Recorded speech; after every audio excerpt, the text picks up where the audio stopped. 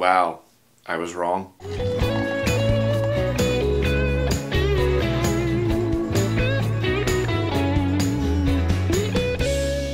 Hey guys, Jeremy here, and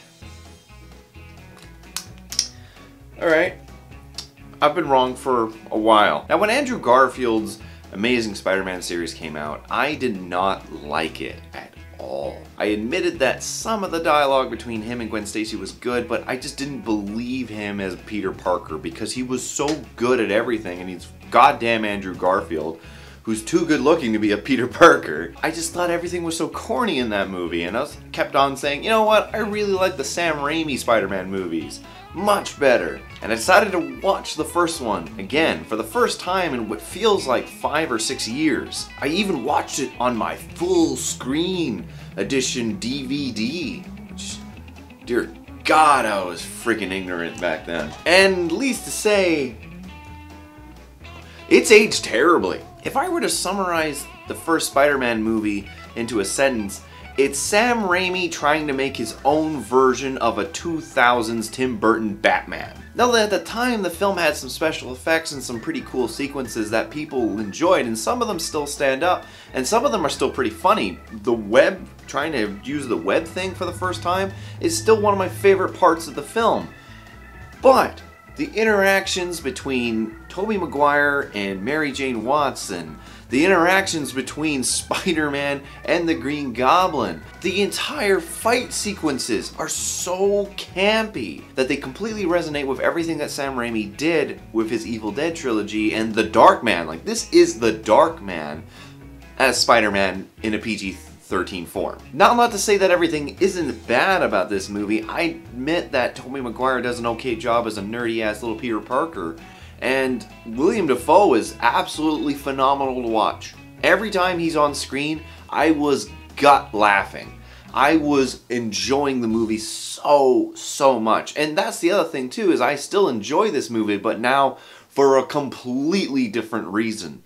The campiness between Mary Jane and Tobey Maguire is cringeworthy.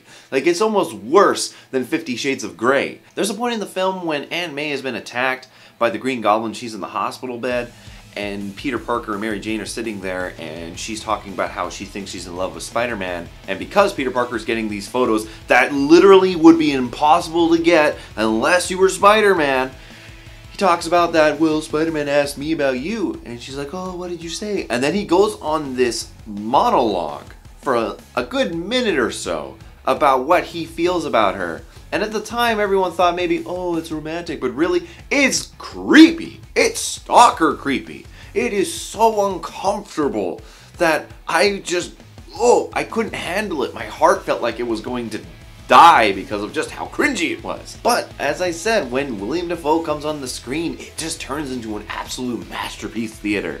When he's talking to his evil self with the mirror, he just takes the drink of the glass and throws it away and then holds up the newspaper and turns it around. That is gold. William Dafoe is still probably one of the best parts of this entire trilogy. The reason why I decided to watch this film is because I watched a YouTuber's channel called the Cosmonaut Variety Hour, and he talked about these movies, and he said, as comedies, they are gold. As superhero movies, they suck, or not very good.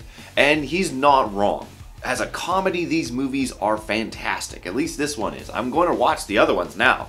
But if I thought that the third one was bad because of how campy and silly it was with all the dancing and whatnot, how can I say that after rewatching the first one? Now, to say that the film has not set its standard for certain superhero movies, it didn't. The Sam Raimi Spider-Man movies, now if I reflect upon them, are a variety of their own. They're not past the 90s, but they're not into the dark 2000s yet. If you were to watch a Marvel movie now and then watch one of the Spider-Man movies, you would think you're watching something from a completely different universe. Not film universe, like actual in space another universe. And that's what this movie is. I think it all comes down to the end credits. When you watch the end credits, after you sit through that Nickelback song that I for some reason still know almost all the words to. Sorry, I just died a little saying that. And then the Sum 41 song, which I also somehow knew all the words to, even though I never actually bought a Sum 41 album. Then comes up the original cartoon Spider-Man theme song. And I have a feeling that's exactly what Sam Raimi was trying to capture, was the original animated show. And he did. He caught it in all of its campiness. There's so many memes and references in the internet to how really silly that show was. So when you see the actual movie and you watch the actual cartoon, you sit there going, well, yeah, this is exactly what he was trying to do. Like, there's no question of that's what he was trying to do, bring this onto life. I also made a comment earlier about it trying to be like Tim Burton's Batman. The fight scenes in this film are terrible. Spider-Man is supposed to be a very lanky, very flexible dude. Tobey Maguire is in fact too big. He's too squat, he's too wide, he doesn't have a lot of flexibility, and when it comes to fighting, the first time him and Green Goblin fight, he stands full stance like this and just simply punches forward. Like, admittedly, the fighting choreography in The Amazing Spider-Man was better, but that's because it was all CG. Now, this obviously was a film that was limited with its special effects quality, and it has not aged well.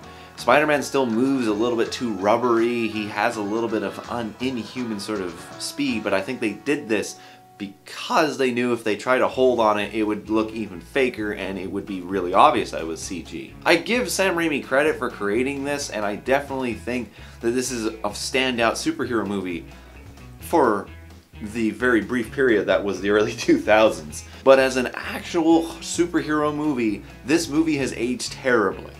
The plotline is incredibly derivative. The interactions with the characters are either ridiculous, stupid, or cringeworthy. The climax of the film is actually super campy, cheesy. When Green Goblin's got the cable for the trolley thing full of kids and Mary Jane in one hand, that motherfucker is holding on to something that's gotta weigh like 5 or 6 tons, and he ain't even straining. It's just perfect, and then he just lets them go like this. Like nothing. So again, that gives you an idea of just how silly this movie is. Especially when the Green Goblin eyes, like, they go up for some reason during that conversation between him and Spider-Man about trying to rule the city together. But J.J. Jameson's still fantastic. J.K. Simmons killed that. His writing is fantastic. Again, as a comedy, this movie is great. As a superhero movie, it is not. So in the end, my rating for the original Spider-Man 2002 by Sam Raimi is a 3 out of 7. It is a campy ride.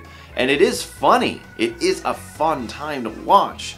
But when you realize that you've been defending this movie for something odd like almost 10 years and refusing to watch the Tom Holland Spider-Man film because you're just so... Well, admittedly, I just got so tired of the idea of Spider-Man being remade 3 times in the span of 2 decades. But I've got to watch it now. I've got to wash this taste out of my mouth.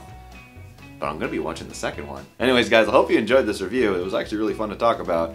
And if you want to see the video that I was talking about, I'm going to put a link at the end too. It's a really good, I actually really like Cosmonaut Variety Hours channel. It's really funny. Anyways, guys, if you liked the video, leave a like. And if you're interested in more, maybe subscribe. Anyways, that's all from me. I'll see you guys next time.